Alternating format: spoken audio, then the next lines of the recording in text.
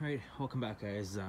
Just did a couple things off camera there. I'm sure you guys don't want to watch me grind and cut and angle all this stuff, but so basically all I did is I took some aluminum L bracket and just put 2-inch slits all the way across so it can bend with a curve.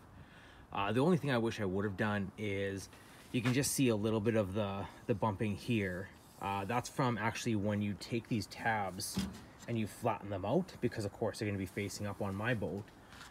It kind of bent that out a little bit. I'm quite picky, so that's really going to bother me. I might try and end up doing a trim or something around the top, so like kind of like a rubber trim, a filler piece, just so that way you can't really see it that much. Once the carpet and everything's on, you won't be able to see too much of it. But so we'll put the cap back on. I did remove this so I could put the brackets underneath, reattached everything here.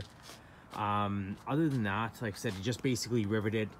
I did this on a 4-inch increment on the actual L brackets, and then I took this. This is a U channel. It's a 1/8 aluminum as well. That one I want to make a little bit thicker. A lot of the other stuff is a little bit thinner, makes it a little bit easier to cut. But that one I wanted thicker because, of course, this is going to be where the trolling motor is, and also when you're getting on and off the boat, you just want that really secure. I may put a couple brackets down here, depends on what kind of shelf or internal cavity I want to make on there. It does seem to actually have make the boat a lot more rigid, especially on the front. I mean, it is just a base right now, but it seems to work very well. So of course I did cut my section here. I cut a little gap out of the top so I could fit the electrical for my light. I'll show you, put this in here for a second.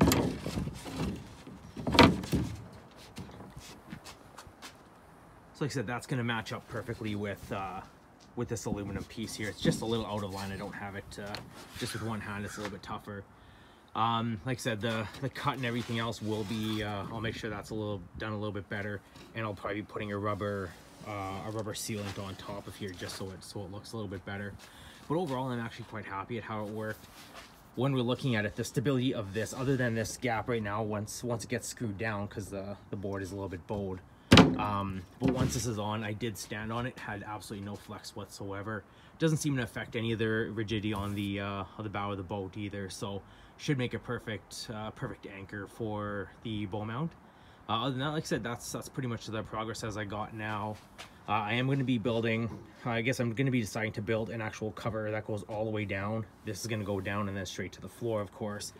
It would be nice to have like a little bit of a dry storage box, or maybe even something for my eventual electronics. I'm going to be putting my live scope and stuff by my back seat over here, but I might do an interlink, and then on that shelf on the front, that's where I'll give I'll use my other Garmin, I think it's a 75 SV. I'll put that on top and then interlink them together so I can see a screen on the back and front.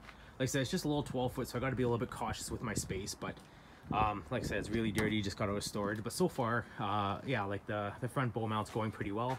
It's probably been a good 3-4 hours, a little bit of running. A lot of it's going to be picking up the stuff that you need. I'm actually trying to do as much aluminum as I can, stainless steel bolts, everything that I can do to make it last a little longer. I know this is just pressure treated wood. You know, realistically, where it's located, I do want to make all these panels removable. So eventually, if I had to replace it, it literally is just unbolting a couple bolts, cutting, recarpeting, you know, stuff like that as well. You know, in general, with that pressure treated wood, I don't go over any crazy waves or anything like that as well. I mean, occasionally you're going to get the you know, rogue wave that's going to go over and wet it, but I think it's going to be pretty okay. You know, you can definitely comment and see what let me know what you think as well. One other thing I did this actually last year. This transom is actually, especially on the smoker crafts, they build this really thick transom that's fully sealed, so that's really nice. The only thing I found with my Suzuki motor is that when it sits on the base, it actually sits really far down. So the new one, the way I adjusted, I basically measured how much I needed to get the cavity plate to the base of the boat. I actually went to a metal fab company and they got me this aluminum bracket. I then just custom cut it. I filled it all with foam, and then I sealed around the edges, and of course put structural bolts in there. The actual bracket will sit over these, so it's not going to affect the the leveling of the motor itself. So far I had it working pretty well. This is the progress of it so far. Like I said, I'm gonna do a little bit more work and I'll take another video in a bit.